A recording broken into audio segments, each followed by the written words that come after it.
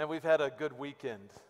Those that were here and helped serve for the live conference, and if you were here this morning, man, what a great time in the presence of the Lord. And I hope that every one of us were able to take something from the service this morning, and that our lives will never be the same. We're challenged to draw closer to the Lord, challenged to be people of prayer, challenged to hold on and not let go, and believe God for answers and hold on to His promises.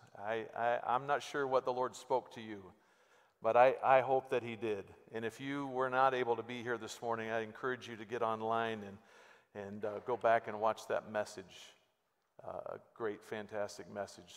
Be in prayer for our students. I believe that times like this where we set aside and students can come in just an environment where the expectation is drawn near to God, that amazing things happen.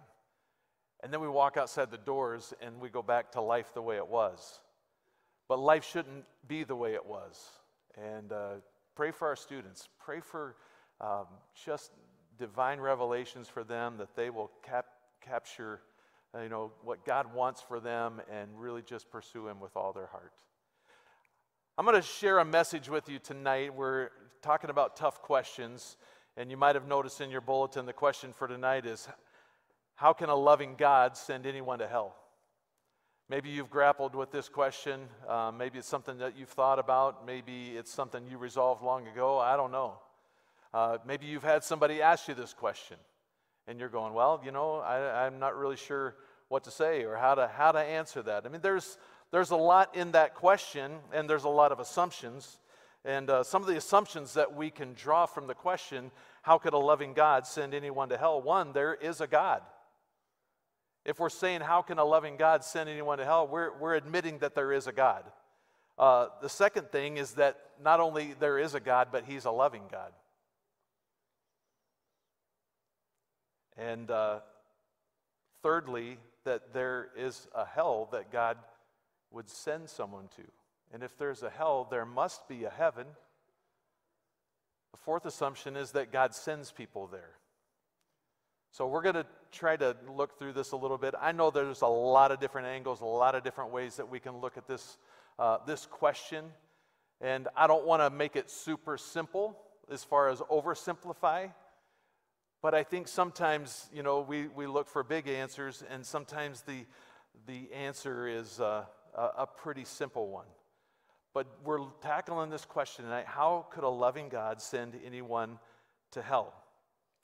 If someone is asking this question, it's most likely, it's in an accusatory way. This is a question that's designed to stump someone. It's probably spoken by someone who is a doubter, who's trying to dodge an issue. But I think that there are well-meaning people who might honestly say, this is just something that I don't understand. I don't understand. How could a loving God send anyone to hell? There's some other questions that go with that question. One would be, would God send someone to hell that's never heard the gospel? If Jesus is the only way, what about someone who lived before Jesus, lived here on this earth?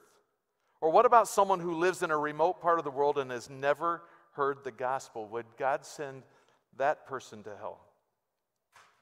So we're going to start by looking in Romans chapter 1, and I'm sorry I don't have high-tech stuff on the wall for you tonight. If you've got a Bible, or if you've got a piece of paper, there's pens in the pew there ahead of you. If you want to just jot down some scriptures, and you can go back and look through these.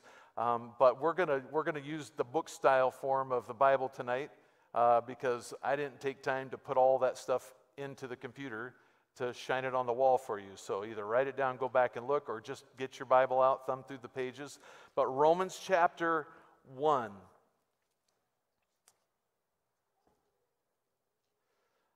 Two points that I want to address tonight. And the first one is that God is a just God, meaning that God will never give an unjust judgment to any person. he is just. Deuteronomy 32, verse 4 says, he is the rock, his deeds are perfect. Everything he does is just and fair. He is a faithful God who does no wrong. How just and upright he is. So we have a God who is a just God. He will not ever give an unjust judgment to any person. So if God's ever going to give judgment to someone, we are going to say, God is just, meaning he's fair, he's right, and he won't give an unjust judgment to any person. Romans chapter 1, verse 18 to 20 says this, for the wrath of God is revealed from heaven against all ungodliness and unrighteousness of men who suppress the truth in unrighteousness, because that which is known about God is evident within them, for God made it evident to them. For since the creation of the world, his invisible attributes, his eternal power and divine nature have been clearly seen, being understood through what has been made, so that they are without excuse. So that men are without excuse. We have no excuse because God has made himself known not only within us, but to us. That which is known about God is evident, it says, within us, and is made evident to us. Since the beginning of time, God has testified, this is what this scripture tells us, that he has testified of himself to every person so that no person has an excuse for an unrighteous life. God is a just God. So when we ask questions like this question, how could a loving God send anyone to hell? A lot of times we try to answer a question with our human reasoning or with logic. But this is a question that is a biblical question that I believe, we can't answer that question without the Bible. I believe that the Bible has answers to our questions. This is a biblical question, and the Bible has the answer to a lot of tough questions. But no matter how much we argue or debate in our own human intellect and our logic, it's not going to help us fully to answer a biblical question. So we need to look at the Bible. And the Bible tells us that God has testified of himself to everyone. And he has done so internally within us, and externally he has testified of himself to us. So I want you to think about this. Every one of us has a conscience. We all have a conscience. That conscience comes from God. And I believe that God talks to us. God speaks to us. He reveals himself to us. I believe even from the time someone is young, God speaks into our lives. How many of you as a child, you know that you heard from God, or God revealed something to you, and it was very evident? As adults, God can speak to us. I believe that you can't go out and look up into the sky in an evening up at the night sky and wonder at some point in your life, is there really a God? How many of you have ever done that? You've looked up in the sky, you've looked at the stars so vast, and you've wondered that question. Maybe as a child, maybe as a teen, even as an adult. Just saying, it's hard to look at what we see out there and wonder and not wonder if there's a God. It tells us that creation testifies of God, and God reveals himself to every one of us. All of us have at some point wondered, or we have been seeking or desiring to know God. And I hope that is where all of us are, to know God, to know about God. And this scripture in Romans is telling us that no one will ever be able to say, no one ever told me. Because what we can know about God, God has made it evident within us. He has put something in us, into our heart, and he has spoken something to us. By his creation, he says, I revealed myself to you. I put a desire within you, inside of your heart for me. And it's really us, or humans, who have turned away from God. The Bible tells us that everybody who seeks God will find God. Let me just share a few verses of Scripture. Proverbs 8:17. God says, I love those who love me, and those who seek me find me. I love those who love me, and those who seek me find me. Jeremiah 29:13, you will seek me and find me when you seek me with all your heart.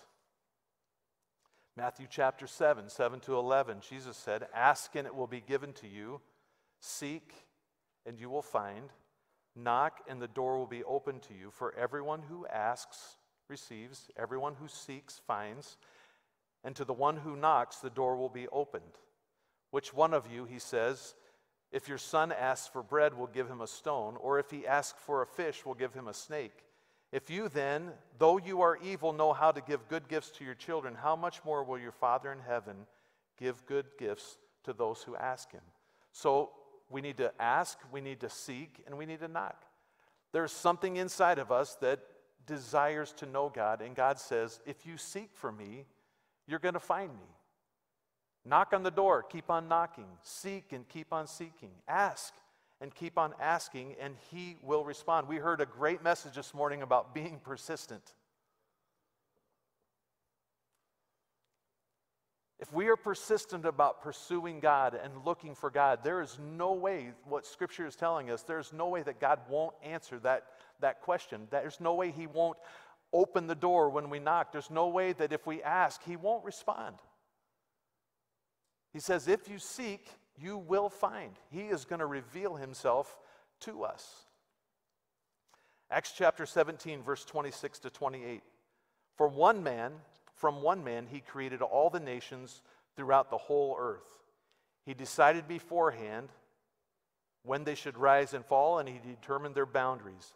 His purpose was for the nations to seek after God and perhaps feel their way toward him and find him, though he is not far from any one of us, for in him we live and move and exist, or some versions say, and have our being. The New King James Version in verse 27 says, seek the Lord in hope that he might grope for him and find him. So, the whole word of grope, I think of being in the dark. I don't know how many of you ever walk around your house in the dark, but I get up oftentimes before anyone else in my family, and Jeannie is a much lighter sleeper than I am, so I'll get up in the dark and walk around my room, and there's plenty of times where I know the contour. If I just brush up against the footboard of my bed, I know how far to where I have to take a left to get into my bathroom. Shut the door, then turn on the light. You know what I'm talking about? I'll walk around in this building or the buildings over there at night when it's dark, and I can just find my way around. But that's kind of the whole groping in the dark, reaching out, trying to find something. And he's saying, look, his purpose for the nations is to seek after God and perhaps feel their way toward him and find him. He's not far away from any one of us. If a person will simply make an effort to find God, God will reveal himself to that person. So no one will ever receive an unjust judgment from a just God. Not only is God just, he is a loving God. So the question is, how can a loving God send anyone to hell? How do we define the word loving if he's a loving God? How does the culture, how does the world out there define loving God? What do they mean when they say, how could a loving God?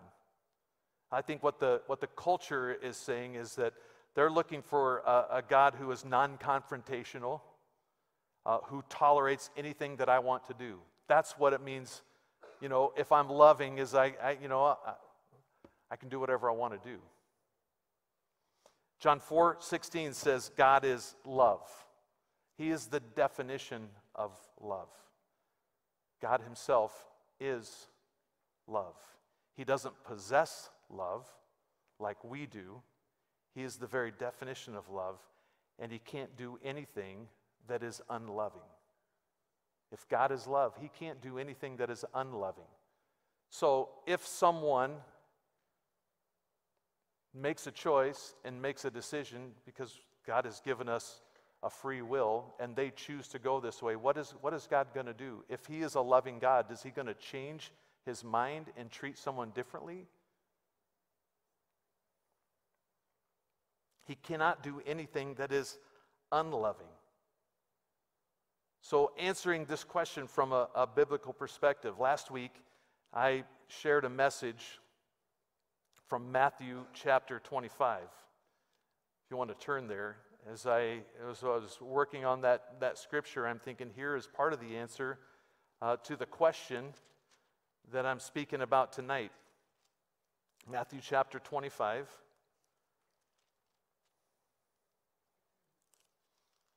I'm turning to my Bible as well. Remember this passage of Scripture, Jesus is talking about the final judgment, and he's going to separate people like a farmer would separate sheep from goats. When the Son of Man comes in his glory and all the angels with him, he will sit on his glorious throne. This is verse 31 of Matthew 25.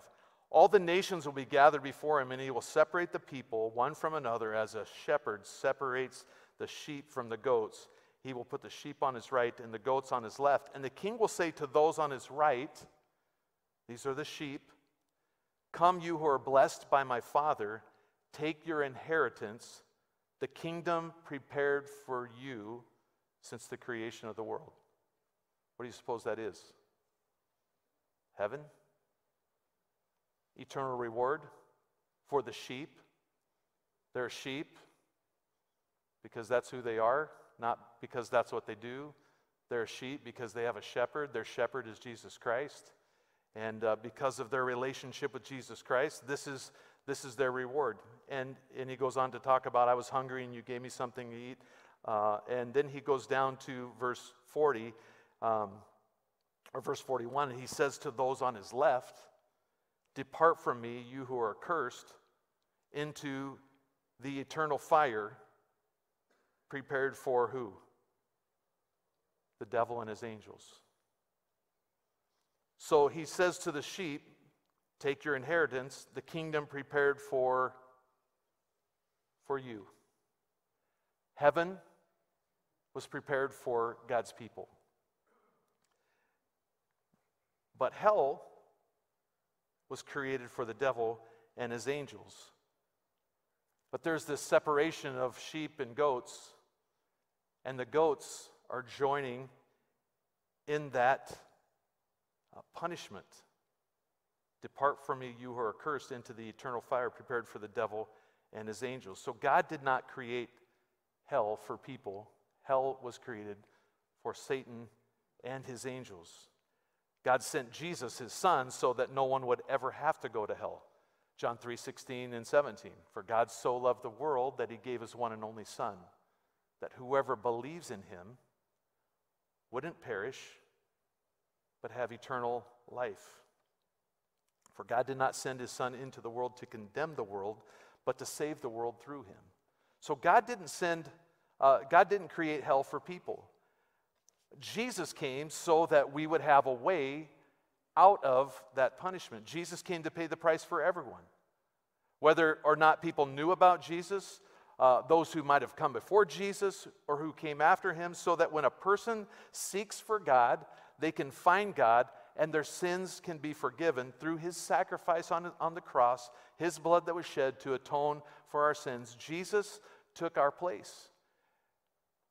2 Peter 3:9 says, the Lord isn't slow in keeping his promises. Some understand slowness. Instead, he is patient with you, not wanting anyone to perish, but for everyone to come to repentance. That's God's plan. That's God's desire. And he created an eternal reward for us. But God also created us with a free will. Probably one of the greatest gifts that he could give us outside of the gift of Jesus Christ. But when he created mankind, he created man with a free will. He gave us a choice. You have a choice. You can choose whatever you want to do. That's how God created you. Think about it like this. If you are at home, how many of you have a dishwasher? Okay, if you're at home and you got dishes in your dishwasher and you turn that thing on and it's starting to do its job, do you do like a little happy dance because, you know, the dishwasher is actually doing what it was designed to do? You're going, no, it's a machine. And if it doesn't work, the only way you'd be doing a happy dance is if the thing has been broken and all of a sudden you got it fixed and you've been doing dishes by hand for months and now all of a sudden it's doing that. You might do a little happy dance, but it's just doing what it was designed and created to do. It's a machine, and it should work that way. But ladies, if your husband does the dishes, that's a different story. Because he has a choice if he's going to do that or not. You see what I'm saying? So God created us with a free will. He's given us a choice. And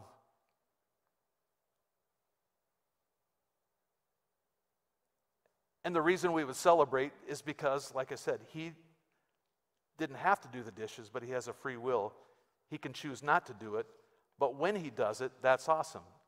So when someone loves you who doesn't have to love you, that's meaningful. Would God send someone to hell if he's a loving God? No, God wouldn't send someone to hell. But there are a lot of people who are sending themselves to hell all the time based on their choice. Every one of us have a choice. And the decision of our eternal destination is not made by God, it's made by us. He has given us the choice. And as we read, God doesn't want anyone to perish, but instead he wants everyone to come to repentance. We want to blame God for sending people to hell. That's what that question implies. But the reality is he's given us a free will, and he's given us a choice. God is a just God. He's a loving God. But what happens sometimes is Satan gives us all kinds of crazy messages, errors, to turn our hearts against God. He's a thief.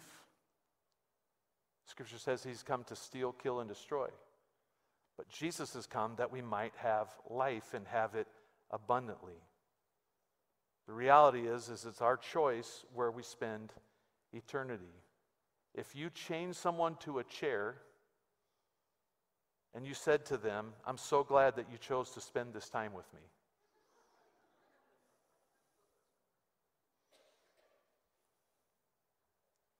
That's crazy, right? There's no choice, but here's the deal. None of us are chained to the chair. We all have a choice. Nobody forces you to come to church. Well, maybe some of you. But the reality is you're not forced to come to church. You're not forced to accept Jesus. You're not forced to read the Bible. You're not even forced to pray. The only reason that you would ever do that is because you voluntarily choose to love God. You choose to follow God. It's completely up to you. You're here tonight most likely because you've made that choice. And if you haven't made that choice, I believe that tonight is your night to make that choice. You see, the reality is that God chose us before we ever had an opportunity to choose him. The Bible tells us that he chose everyone. God so loved the world. That includes everyone. It doesn't say God so loved Christians, believers. God so loved the world. Ephesians 1:4 says that even before he made the world, God loved us and chose us in Christ to be holy and without fault in his eyes. God chose us. When he sent Jesus to die in our place, he was choosing us again. The only people that will be in heaven with him are those who have chosen him. I want you to turn to Isaiah chapter 5.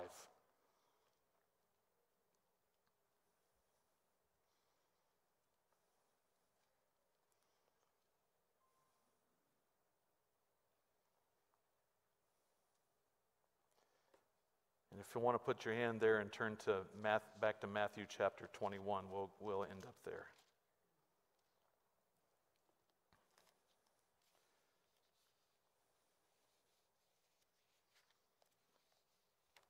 Isaiah chapter 5, verse 1 to 4, and then we're going to skip a few verses to 11. I will sing for the one I love a song about his vineyard. And in this story, the vineyard is God's people. My loved one had a vineyard on a fertile hillside.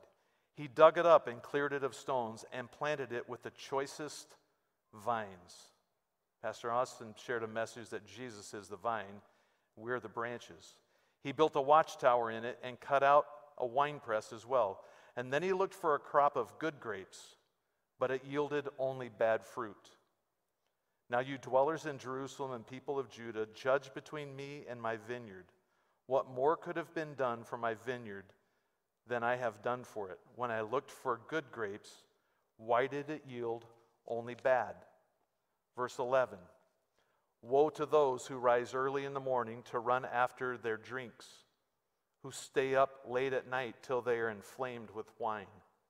They have harps and lyres at their banquets, pipes and timbrels and wine, but they have no regard for the deeds of the Lord, no respect for the work of his hands. Therefore, my people will go into exile for lack of understanding. Those of high rank will die of hunger, and the common people will be parched with thirst. Therefore, death, some of your versions of the Bible might say Sheol. Is that correct? Or King James says the word hell. Therefore, hell or death expands its jaws, opening wide its mouth. Into it will descend their nobles and masses with all their brawlers and revelers. So people will be brought low, and everyone humbled, the eyes of the arrogant humbled. That's a pretty sad scripture. Here is his vineyard, his choicest of people. They're not producing the right fruit, they're producing bad fruit. And he goes on to say that they're following after all these other things, and they have paid no attention.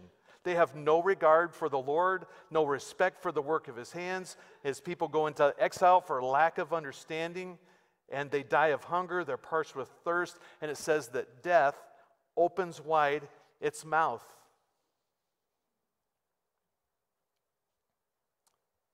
New King James Version says, Sheol has enlarged itself and opened its mouth beyond measure. Here's the thing, hell wasn't created for people. It was created for the devil and his demons. But God said, I planted this vineyard. I gave it every opportunity to succeed, but men chose sin instead of me, and because of that, hell has become enlarged.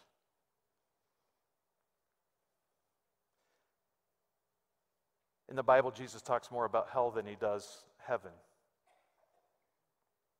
He describes hell more vividly than heaven. Hell is described as a place of eternal torment, of unquenchable fire, where the worm does not die, where people will gnash their teeth in anguish and regret. He calls hell a place of outer darkness, comparing it to Gehenna, which is a trash dump outside of the walls of Jerusalem, where trash burned constantly and where maggots grew and proliferated. It's a terrible, terrible place. Why does Jesus talk so much about hell, more so than heaven? I believe it's because he loves us, and he doesn't want any of us to go there. So Matthew chapter 21. I told you to turn there, and I had my finger there, and I let go of it. How many of you are in Matthew 21? These are words of Jesus. What Jesus says himself.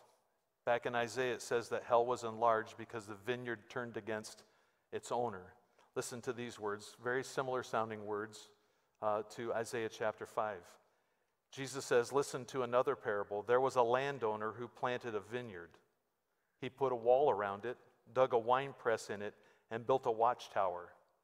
And then he rented the vineyard to some farmers and moved to another place. And when the harvest time approached, he sent his servants to the tenants to collect his fruit.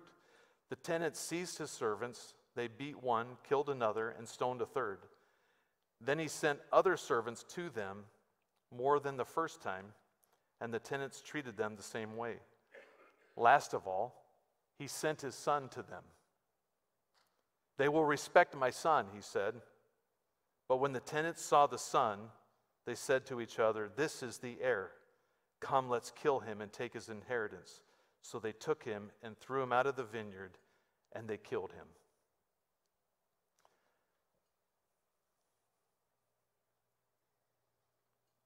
God didn't design hell. He didn't create it for us. He created heaven for us. He gave us a choice. He gave us a free will for us to choose. Because for us not to be able to choose him,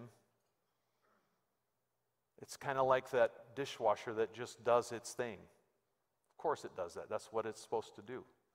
It's like the guy that's chained there having a conversation with you in his chair. But he's given us a free will so that we can pursue him and choose him on our own. God doesn't send people to hell. That's not really the tougher of the questions. I believe that we understand that God doesn't send people to hell. We choose of our own choice what our destiny, our eternal destiny is going to be. God made a way for us. He created heaven for us. But mankind has turned away from him and chosen another path. The bigger question is, how could we reject a loving God? Or how could anyone reject a God who loves them so much?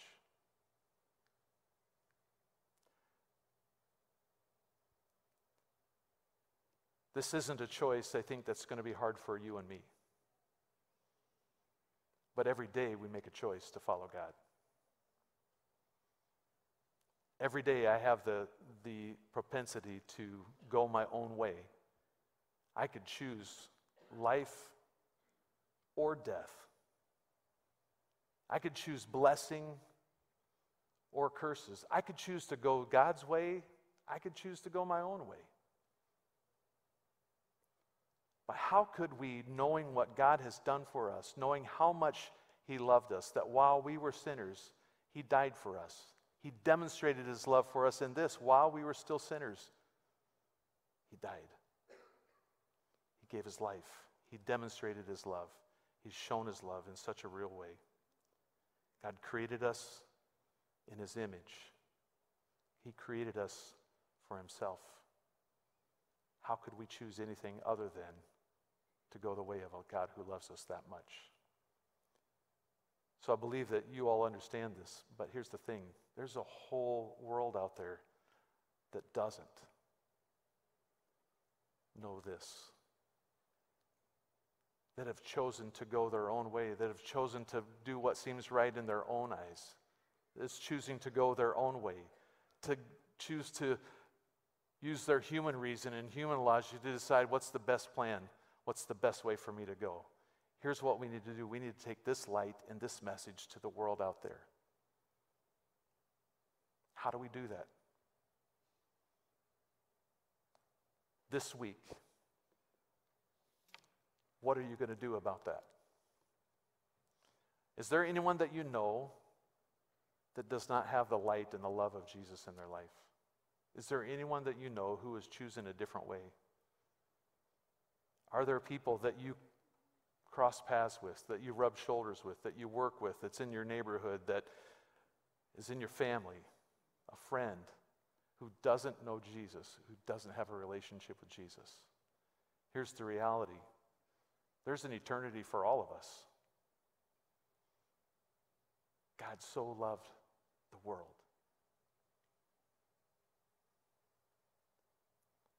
What do we do about that? I want you to close your eyes and bow your heads with me as we close service. I want you just to allow the Holy Spirit to speak to your heart. What do you do about this?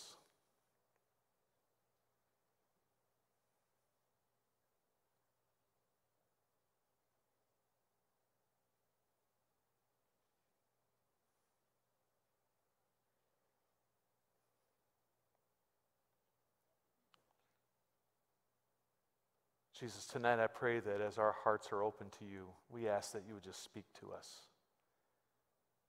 God, you've called us to go and make disciples. You've called us to be the light of the world. You've called us to make a difference. I pray that every one of us in this room, that we would realize that we're on a mission. It's so easy for us to forget. It's so easy for us to fall into a routine. It's so easy for us to fall into the trappings of life and forget that we're here on a mission. We lose sight and we think that our career, our job is what we're all about. But the reality is, God, you've given us those abilities and you've given us that knowledge to do that job, because there's a mission field right where we are, where you've placed us.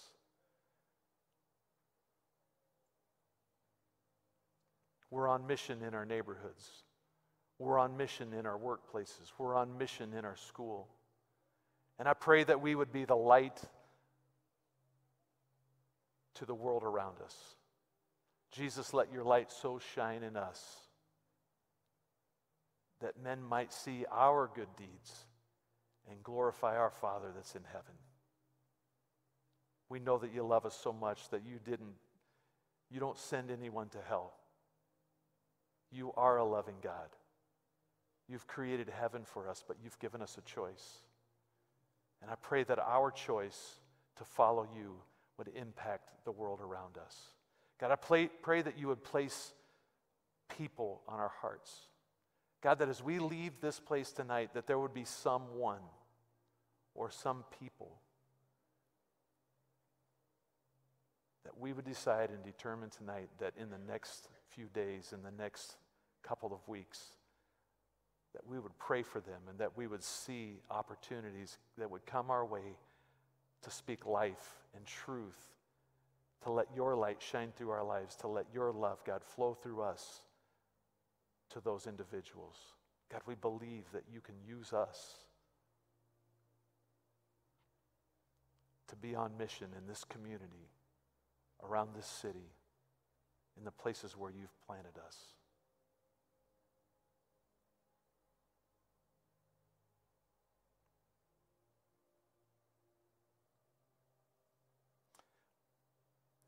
With your heads bowed and your eyes closed, is there anyone here tonight? No one's looking around, but you've not made a decision to follow Jesus. You've not exercised your choice to choose Jesus. Or maybe you have at one time and you're just not there right now. And tonight you'd say, I'm choosing to follow Jesus. I'm choosing, making the choice for my eternal destiny. And I'm choosing heaven. Is there anyone here tonight?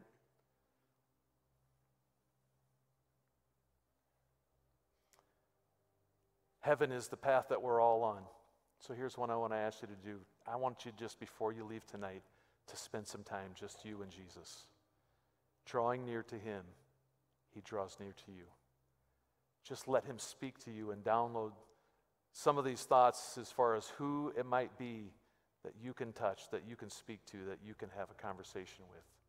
Praying for their soul, praying for a harvest of souls through your life and through your ministry. God, use us is our prayer. Let us be willing and able vessels for you to use to see your kingdom multiplied in this community. Use us, Lord, is our prayer. In Jesus' name, amen. Encourage you just to find and continue just to take some time as the music plays just to spend some time in prayer with the Lord and let him speak to you. And when you feel like you're ready, you can be dismissed. Pray that this is a fruitful week for you. That God would send you where he wants you to go. And that you'd be obedient to go where he's leading you.